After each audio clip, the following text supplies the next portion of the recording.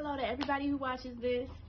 My name is Zakia Cooper, and I am a 23-year-old Christian conservative from Chicago. This is going to be my walk away story because I was 100% Democrat. I was on the Democratic plantation, and I was happy with that. So let me go ahead and tell y'all this story because it's a little crazy. So in 2021, I moved into my first apartment. And the apartment that I chose to move into was like a dorm style room where you would share a bathroom with a roommate of the same gender. That's what my lease said, and I was okay with that because I really wanted to move out. And so I move out, and I don't have a roommate initially, right? So I'm living there by myself for 1 full year, and I'm happy with that. A year passes, and I slowly noticed that the bathroom that I had to myself is showing signs of being used by a man because I'm seeing that the toilet seat is up. And so I'm like, okay, I didn't know I had a roommate, but I just assumed that I had a roommate that was a girl because that's what they told me. I had a female roommate, and she had a boy or something over there who was using the bathroom. So I'm like, whatever. He's dirty because he's not flushing the toilet and he's leaving the seat up all the time, but whatever. This is what happens when you move in a conjoined situation. So I was satisfied, I guess. But I slowly realized that it was a man in my room, y'all. A man. A trans woman. And I realized it's because I see the person. I see this man, they moved in my room. I came out one day and I happened to see him. We came out at the same time. And I'm like, that's a man. It was a man. It was a man. They moved a man in my room. And so I stopped paying rent in that building because I'm like, how are y'all going to move a man in my room? And y'all told me in my lease that I would have a same-sex roommate. I stopped paying the rent, and eventually the housing manager or whatever reaches out to me, and she's like, I'm telling her my situation. She's like, oh, well, we can't discriminate. That's why we weren't allowed to discriminate against him. He identifies as a woman, so we had to give him a female roommate. Y'all. The craziest thing I ever heard in my life. I'll never forget that day. Because I was like, what the heck is going on in this country? Like, I knew that there were trans people running around. I knew that was a thing, but I never really actually paid attention to the impact of that until it directly affected me, which is how most things work. So upon coming to that realization, I'm like, wait a minute. What laws? Why can't we discriminate against? Why is there a man in my room? Because we can't discriminate. But what about me? I'm a woman. I'm 21 years old. I was 21 at the time. And y'all moving this man in my room? What if he raped me? What if something happens to me? Nobody would care.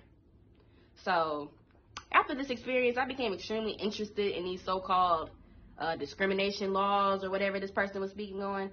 And I done fell down the conservative rabbit hole from that point forward. I found myself watching Matt Walsh, who's of the Daily Wire, and he has a documentary called What is a Woman? And it's basically about my situation where trans men are erasing women. And after watching that film, I realized that I was supporting literally satanic stuff. I didn't know. I thought I was being PC, right? No. I was supporting Satan. And I'm a Christian. I was raised a Christian. So I'm like, this ain't right. This is not aligning with my Christian values. Wait a minute. We're calling men women. It's not lying. God doesn't make mistakes. So why am I calling you a she and you're a man? That's a lie. I'm not doing that. Oh, I'm transphobic now. Oh, I'm homophobic now. That's fine. Because I'm not lying because y'all said so. That's insane. So that was just the tip of the iceberg, y'all, because after discovering this stuff about the LGBT, I went on to find out that I was also indoctrinated by feminism. I was racist. I'm black, as y'all can see, right? So it's not okay for blacks to be Republicans, let alone wearing a MAGA hat in public. Come on now. Me and my husband get clowned for this. He's not here, but me and him have the same values. We actually ended up, I'm 23 years old. Y'all thought I did not think I'd be married at the age of 23, but I am. Because me and my husband's values align so much. I'm like, why are we not married? Why are we not married? Why are we cohabitating like this? And we're Christians. We're not supposed to be doing that. Let's get married. And we get it. We went downtown and got married.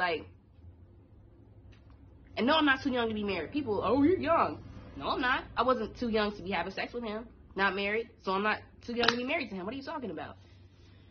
It's insanity, y'all. I was racist, y'all. I was content with being racist because when I was in high school, my liberal high school I went to, they taught me that black people couldn't be racist. We could only be prejudiced, which is some BS.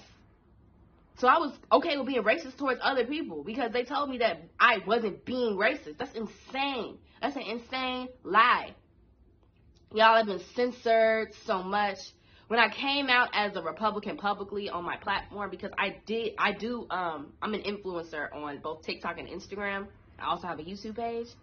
And the initial purpose of my platform was to uplift people with natural hair. Because as y'all can see, this is my real hair. These are locks. And, you know, in my community, most women don't like their natural hair. So that's something I've always noticed. And so that's what my platform was initially focused on, you know, engaging with people, telling them that their hair is beautiful. God didn't make a mistake with your hair. You were born with natural kinky hair. You need to learn to love it. Don't give your baby a perm. That's insane. That's self-hate. And I slowly realized that there are deeper issues in our community. Yes, the hair is also an issue, and I'm always going to talk about it, but black people are racist. And I realized this because this is how I made my social transition, right? Because I was like a conservative to myself. Only me and my husband were talking about it. We didn't have any MAGA hats or anything, but we were definitely conservative based. So I posted a video on my TikTok at the beginning of the summer, and it was about, because there's a whole conflict in the black community, if you're not aware, where it's considered cultural appropriation for a non-black person to wear like box braids or dreadlocks like mine, or basically any other black hairstyle. If a white person wears it, then they're gonna get bullied and attacked. And so I think that's very wrong. That's very racist. And so I spoke out against it publicly. I'm like, you know, y'all are racist. Y'all are telling a white girl she's not allowed to wear braids because she's white. That's racist. You're telling her she can't do it because of her race. Y'all, I was cyberbullied for this. I had so many people calling me so many slurs. You call me Uncle Ruckus. I've been called Clarence Thomas's daughter, Candace Owens Jr., Coon, etc., etc., etc. Y'all know the slurs. So that's when I realized I was right. I'm on the right side of history because I'm like, y'all are cuckoo. Absolutely cuckoo, racist, and I'm not for it. I don't support that. So I'm extremely happy that I escaped the Democratic plantation, the socialist, communist, democratic plantation that I was trapped on, because when I started voting at the age of 18, I asked my parents what to vote for. They told me Democrat, and so I voted Democrat because they told me to. Little did I know, I was literally voting for communism. So yes, guys, I'm so blessed that at the age of 23, I've come to this conclusion and I'm not out here supporting demonic things like the LGBT and abortion.